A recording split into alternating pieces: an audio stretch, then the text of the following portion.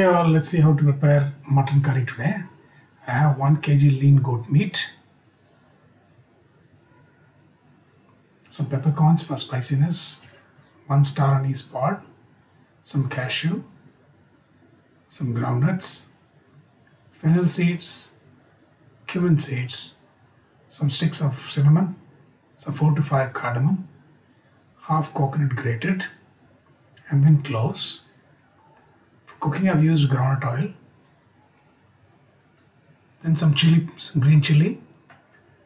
Then instead of shallot I have normal onion, but shallot is preferred.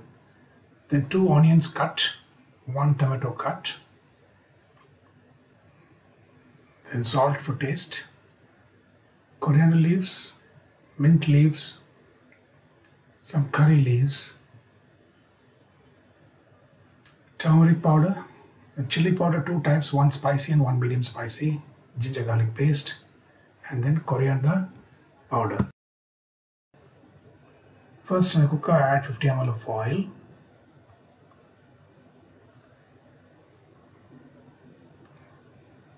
And then let's fry all the spices together for a couple of minutes.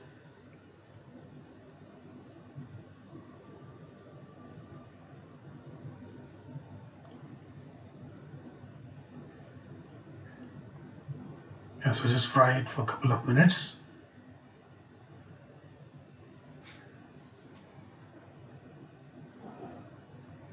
Then add the curry leaves. And then again fry for a couple of minutes.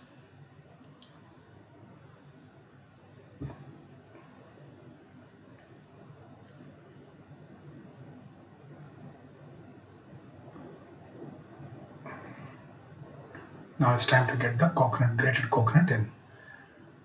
So then again fry this for 2 to 3 minutes.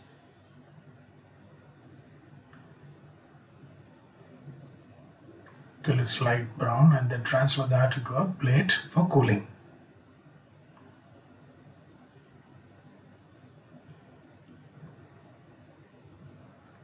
Yeah, so like that, spread it out so that it gets cooled fast. Now let's fry the shallots, or in this case I have normal onion, 1 big onion cut. So I'm going to pour some oil.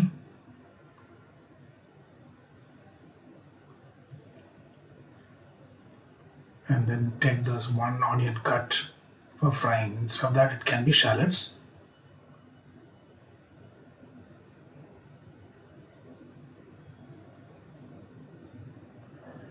Fry this again to light brown, and then transfer this into the same plate where the spices are kept for cooling.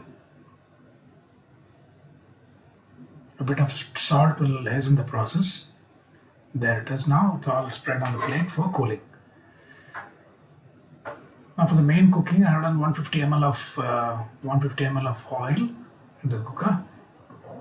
And then let's start frying the onions first.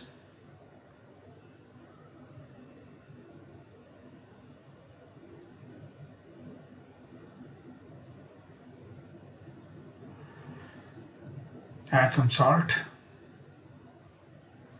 And fry it till it is light brown color.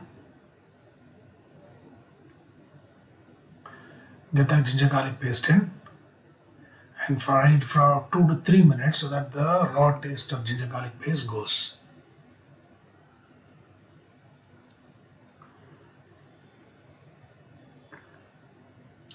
Once done, get the chilies in, green chilies, and then fry for another 2 to 3 minutes.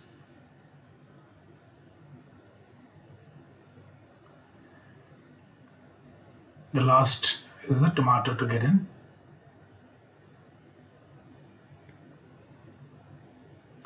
Fry this again for 2 to 3 minutes.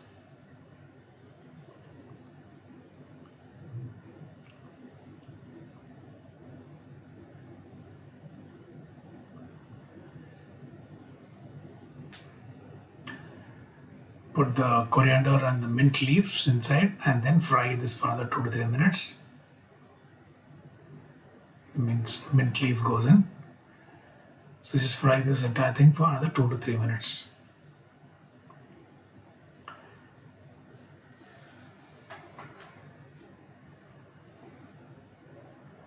Now it's time to get the powders in. So first the chili powders gets in. Put the chili powder.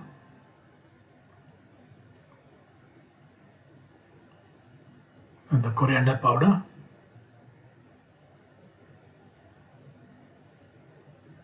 And the last one is the turmeric powder.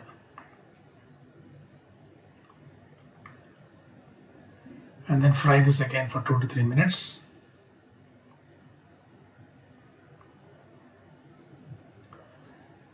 Now we need to make a paste of the cooled content. So let's look at the plate and see whether everything is cooled down. So transfer that into a jar, mixie jar, and then make a nice paste out of it. So like that. Now transfer this paste into the cooker.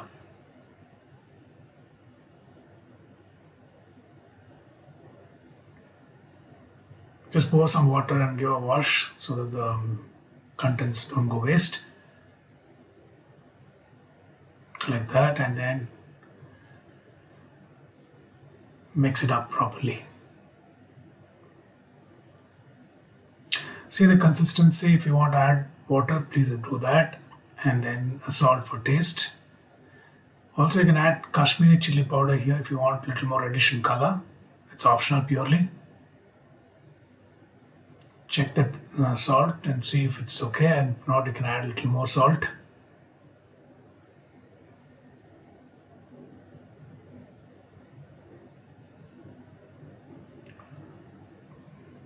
Once done, now it's time to get the mutton pieces in.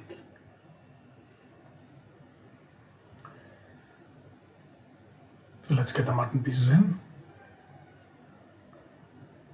So like that. It's nice lean goat meat what we have today. So give a mix properly and then allow this to cook for 5 minutes on high flame before you cover it with the lid. Now cook this mutton for 20 to 25 minutes or 4 whistles, and by this time the mutton should have nicely got cooked. So let's check it out. Yeah, it looks all nice and yummy. You can garnish with little more of coriander leaves. And at this stage, if you want a little more spiciness, add pepper powder and also add 1 spoon of garam masala. So let's check it out how it is done. Yeah, it seems to be all nice and cooked.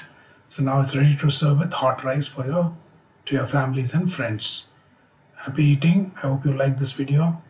If you like, give a thumbs up, share and subscribe. Thank you.